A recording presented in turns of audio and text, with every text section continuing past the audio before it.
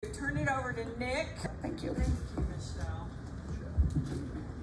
Okay, so Tom, can you hit the light?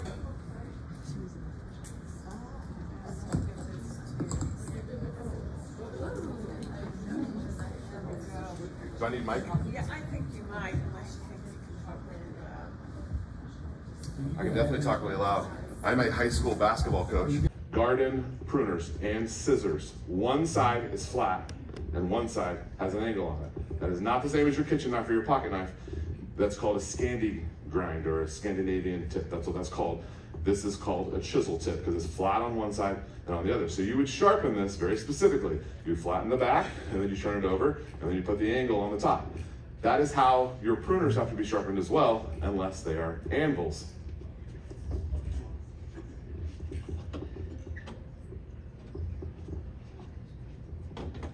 So you'll take this off. I like this design because it has one nut, just one screw, one nut comes off right there. Everybody has a pair of these, right? Okay, these, if you notice, they have two different ways. They come apart two different ways. So you have a nut here and a screw here, and this screw is actually crazy because it's Phillips head on both sides. So imagine what that, put it in a vise maybe, and then put screwdrivers on each side. These are cheap, and that's probably why most of us have them. But durability, long term, what happens to these is you find that when you cut something, that it splits them apart because they're not actually strong enough and they actually have that flex in them. The reason for that, you'll realize when you take them apart, is because there is a plastic nylon washer in there that provides the correct spacing for them to line up. That washer, if you put it on upside down or as it gets older and it wears, it'll cause them to no longer be strong enough to actually go through and cut what you need. Now these are repairable and you can use these for a while, but on this type, after you unscrew it, you're going to need to treat this like a chisel because it doesn't have two tips. It has one bevel flat on the back.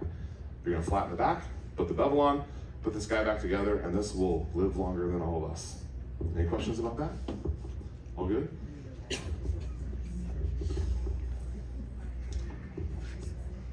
I ask a question? Yeah. So, can you still get it mostly sharp without taking it apart? You can, and that's where we're going with this guy. Have you guys seen these little cheaters? Yeah. These virtually have no purpose in reality. It's possible that you could tune up something with it, and if you were to open this guy up all the way, you're not really going to be able to get down in there. The angle is what's important on this, and we're trying to stay at a high level because as soon as you zoom in, you're going to make a couple people really happy, and then everyone else is going to tune out. So we're going to try to stay at a high level here, but you're not able to get all the way back to the end of it, and so thus you're changing angles on different parts of it. If you have damage to it, like if it's chipped or chunked, you're gonna have to take it down a long ways anyway, so you might as well take it apart. If you're just tuning it up, you can maybe get away, it's like a lot of things. You can get away with doing it once or twice, but eventually you're gonna end up causing a bigger problem down the road. So I recommend just taking them apart. It's not a big deal. Most of these projects are 5-minute projects, like the 5-minute craft videos. It's like you can grow these mushrooms 5 minutes. No big deal. Just no big deal at all. In 5 minutes, you got, yeah. Okay, so again, flatten the back. Now, let's also consider the geometry here. Do you guys see where the two pieces of metal they touch and they interfere with each other? If you flatten here and you don't flatten here, what are you doing to that angle? Correct. So then they're no longer going to intersect with each other properly. So you have to flatten the entire back from where they touch each other, because if not, you're building in space in there, and that's not going to help you have a nice clean cut down the road. Something people don't really think about, but that's kind of part of the deal. So let's go back to our hands like this, and we have this, and we run this across a chisel tip. What does this have on it? 2 angles. What does this have on it? One angle. I mean, it's not like the end of the world, but like you're kind of doing damage that's going to cost you a lot of time with a stone later if you use this on this. Does that make sense? Now, if you have, oh, I don't have any anvils. See, I didn't even bring a pair of anvils to show you. There is a pair of anvils that's similar to this, and it's got the the blade that goes into it. This would work on an anvil because an anvil has a Scandinavian grind on the end of it where you have 2 points coming together like a knife. So this would technically work on an anvil if you're able to keep it. I just brought these to show you. These are, well, like 99-cent pruners or whatever. The reason that lots of these like this get purchased is because people leave and lose and don't take care of them, and then they're like, I need a $5.99 pair of pruners, so I'm checking out at Home Depot. And these are not made of metal that will take an edge over and over and over again. Sometimes they don't temper them at all, which I found, and sometimes they'll only temper part of it. So you may get one sharpen out of it, and then it's not going to hold an edge anymore because it's no longer hardened steel that can even hold an edge. Also, the mechanisms that these things go together are all plastic, and all of those is going to create, you know, a way that, like, see, this one's not even going to lock anymore. Oh, there it goes. Unreliable, right, with the plastic. So just get something and take care of it. That's the point on that. These are super duper sharp. And I also noticed that the way that these come together, they actually are leaving the tip exposed right there. And if this was plastic, there'd be no way to fix that. But all I need to do here is I need to change. So I just need to bend this guy down a little bit so that it catches at a different spot to hold that closed. That makes sense? If it's all made out of metal, it's easy to fix them too. Okay, any questions on that? Same exact is true for clippers, or what do we call these, like hedge trimmers? This one is actually serrated, so you'll find that different blades have different textures on them. I try to stay away from serrated stuff because it's a mess to sharpen. The average person cannot sharpen serrated things. Now, if you want to, you can get crazy and remove the serrations. Just how much time you want to spend on a grinding wheel is up to you, but you can. But this is the same. So now we know the geometry here of how these go together. Flat in the back, angle on the front. That's the same for your scissors. So we have a flat back, angle front. We have a flat back and an angle front. This is really more pronounced, like a pair of scissors. Make sense? Let's keep going. Okay, loppers. Okay. I used these the other day, and I realized when I was putting them in my box that I have some pretty significant damage. Now, this is a decent brand, right? You guys have seen Fisker. This is a decent pair. You would expect these to maybe be a little more durable than they actually are. I won't be buying this again because I just sharpened them and there's like chunks missing out of my blade. So this is going to take more than a 5-minute project to fix. I'm going to have to remove quite a bit of metal on the back, and I'm going to have to put a pretty deep, I'm gonna have to remove metal again to get this bevel in here where I can get an edge all the way through. So when you're looking at these, what is this? You guys heard the saying, buy once, cry once, right? Like, that's kind of how that works. These are exactly the same geometry as the pruner, so you're gonna treat them exactly the same way.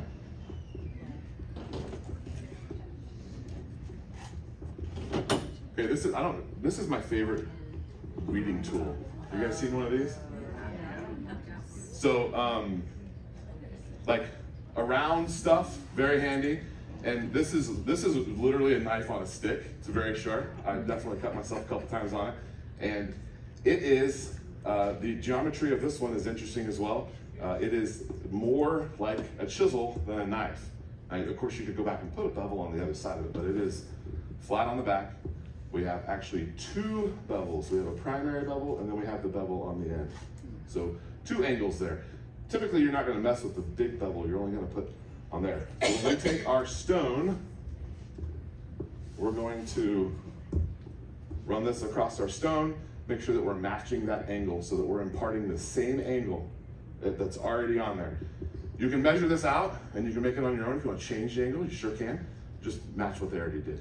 The engineers there would be proud of you for matching that. So depending on the types of stones you have, you're going to either use water or you're going to use oil. If you have WD-40, totally fine. Use WD-40. I like ballistol. I use ballistol on, pretty much use this instead of WD-40, but I like ballistol because you can use it on a whole bunch of stuff. It says firearms on there as well. So you can use it on all sorts of stuff, but if you don't have one of these, pick these up. I think I paid like $30 on Amazon. That was before coronavirus, so maybe it's like $60 now. I don't know. I weed around in my raised beds, weeding through my mulch because I can just put it under the mulch and I can just go around and weed stuff. Also, I let some grass grow around my fig trees, and I've been getting pretty aggressive with that guy. Probably just swing it a couple times. Yeah. Can you tell me what that's actually called, besides a knife on a So stick? Japanese word, and it starts with an N. Hayachi? Okay. I think it's called something that starts with an N. I don't know, we can Google it. I'm just wondering. Yeah, I bought it on Amazon. It's a Japanese weeding tool. We Okay, can, Japanese weeding tool, that yes, gives me a place to see that. you can start there. Okay, let's talk about wood. I'm sorry. Yeah. You mentioned using the liquid with the stone. Yeah. I didn't know that was involved, and so just a tiny bit? So we're gonna, you can go as far into that as you would like, because there's a ton of different ways to do that. If you have a wet stone, you're gonna need to soak it in water. If you have a stone that's made out of it, I know, it goes. How do you find out, like, if you inherited a stack from your grandfather? You can send me a picture of it and I can tell you what it is. It's just like anything, you can go as far down into that as you want. You're not gonna ruin anything though. That's the part that, like, you're not gonna ruin anything. Spray the thing down with WD-40 and sharpen it. You're gonna be fine.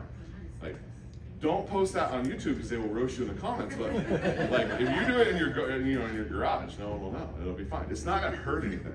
You just may not have the most efficient setup, right? But if you're just putting an edge on something, you can use water or WD-40 or sewing machine oil. All that light machine oil is pretty much all the same. Yeah, but the wet stones, you'll know if it's a wet stone because you probably bought it to, like, sharpen your kitchen knives. Those get soaked, and when you put them in water, they actually bubble, and you can see all the air coming out of that stone. So, like this one right here is those are like more of a natural, and these are, oh gosh, I forgot what they're called. These are. Is it one from Arkansas? No, those are natural ones. The Arkansas stones are natural because they actually cut those out. This is a man-made, can't think of what it's called. This one would be one that you would use oil on. I tried it with water, it works okay. It works better with oil, but it has a course on fine. Let's see, we were going to wood care, right? Is that what I said? Okay, the very first thing when you buy a garden tool, it's going to have shiny, beautiful surface on it. You buy it off the shelf at the garden store and it's got this, and you're thinking, man, this thing is protected. First thing you want to do is get that off. Scratch that off. Use a pocket knife and just go at an angle where you're straight on it, like this right here, and just scrape all that junk off. Scrape it all off. That is it's going to cause blisters on your hands, and it's not actually going to protect long term for the wood. We want to put an oil on the wood, not a shellac or finish or lacquer, whatever they have on there. Remove it immediately. You can use sandpaper if you don't have a knife or you don't want to use a knife.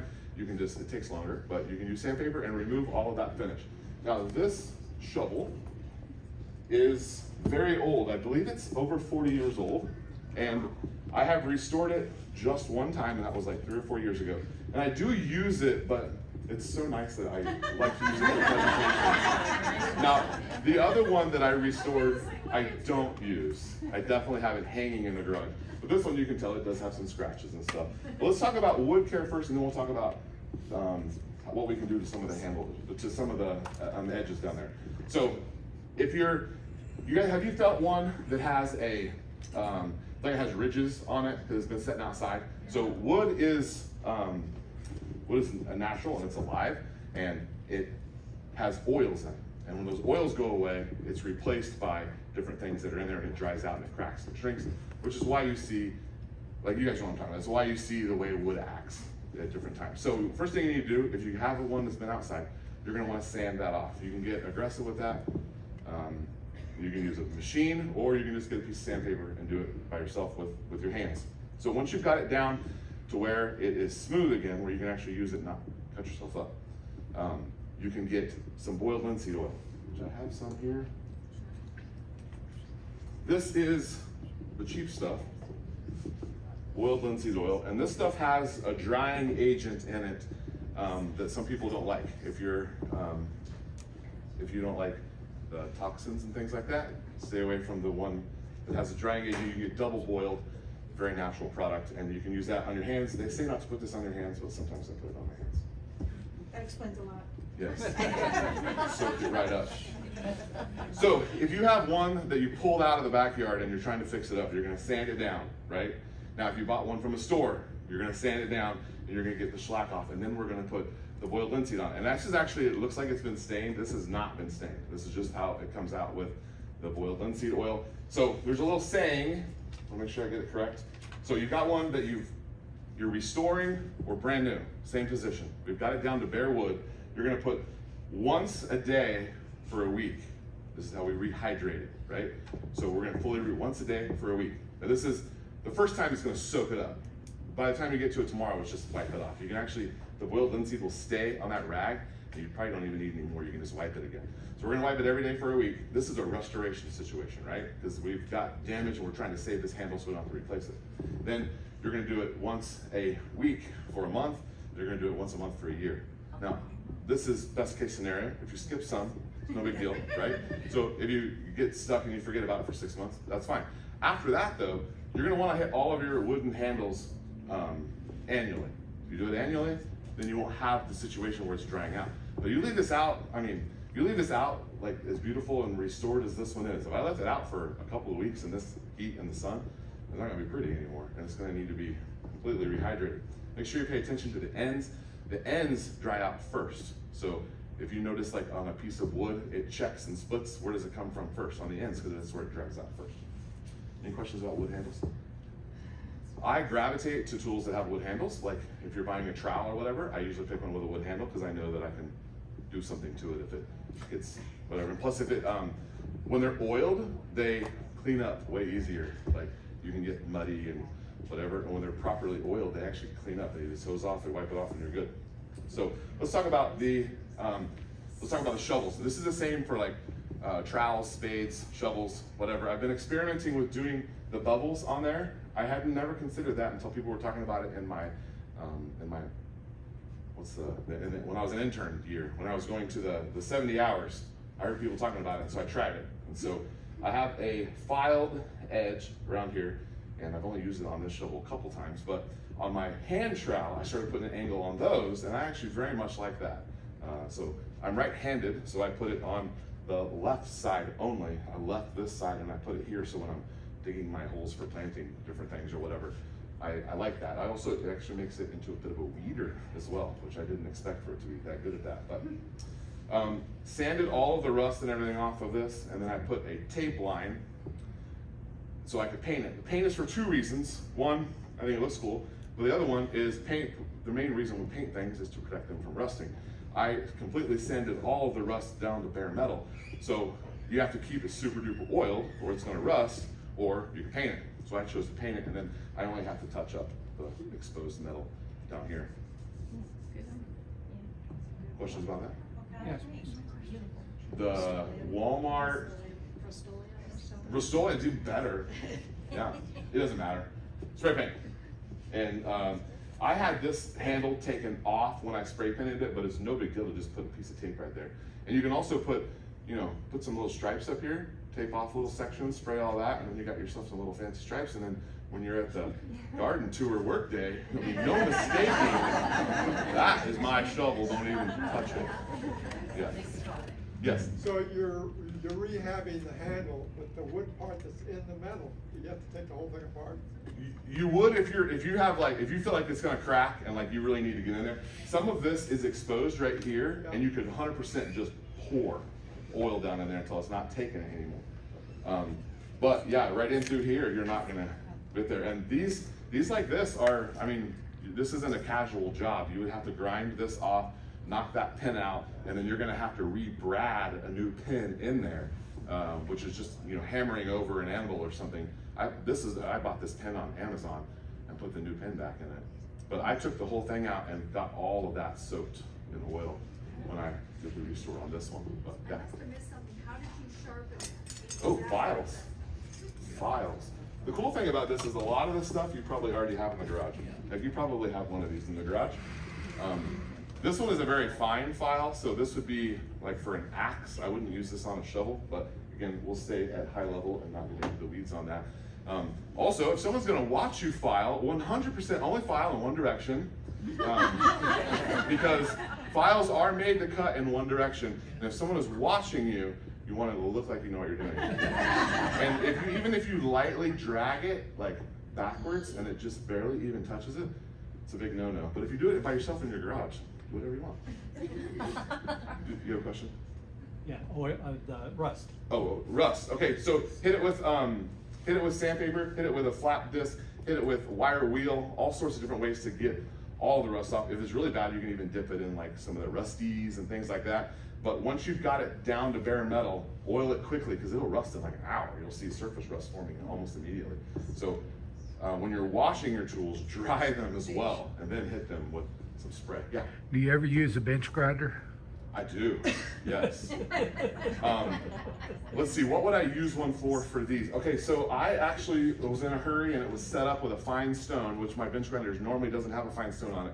And I did sharpen this one time on the bench grinder.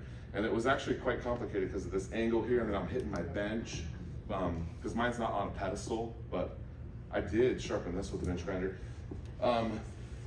You can, again, if no one's watching, you can sharpen chisels with a bench grinder.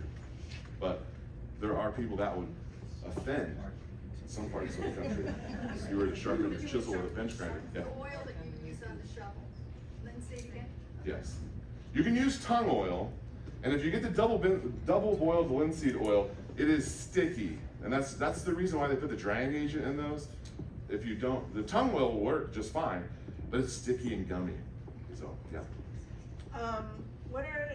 Is it possible to sharpen a pruning saw? One of those nice serrated pruning saws for tree pruning? It is. You're going to need some specific tools for that, and you're also going to need to know, like, if it's already been ground all the way down and it's like virtually ruined, it would be hard to figure out what angle they want that for the offset, but it is possible.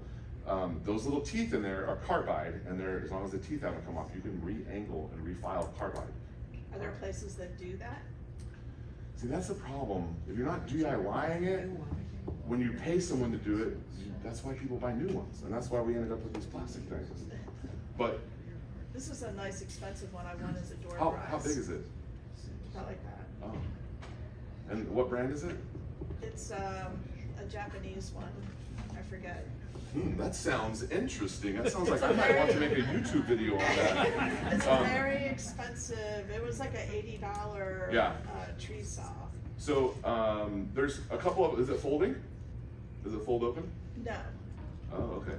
I have a couple that fold open that I like, and I knocked a tooth off of one, and there's nothing you can do about that unless you want to, I mean, that's real zoom in to get to that stuff. But you can go through and put a file on there. The problem is you're going to need a small file and you're going to need a fine file. So. And there's like 100 teeth on it, though, right? Yeah, no, it's going to take you half an hour for sure. It'll take you half an hour once you get set up and you got the tools. I know. I think but it might sound like something I might want to make a YouTube video on. It's nickbarrows@yahoo.com. And if I make a YouTube video on it, I don't charge. It's free because YouTube will pay. There's your offer right there. Take them up on it. Another question over here? Yes. Did you want to mention safety and linseed oil rags? It is flammable. Spontaneous combustion. Yes. 100%. You should wear gloves and eye protection and masks. And do it in a well-ventilated area. You should do all of those things. And what do you do the rag afterwards? I actually have that's a good question. I have a metal container for boiled linseed oil that I put the rag back in and I close it, and I have a metal container for ballast salt. And I put the rag back in it and I reuse that rag until it's gross. And then I throw it away. You're not going to reuse the rag. How do you dispose of it?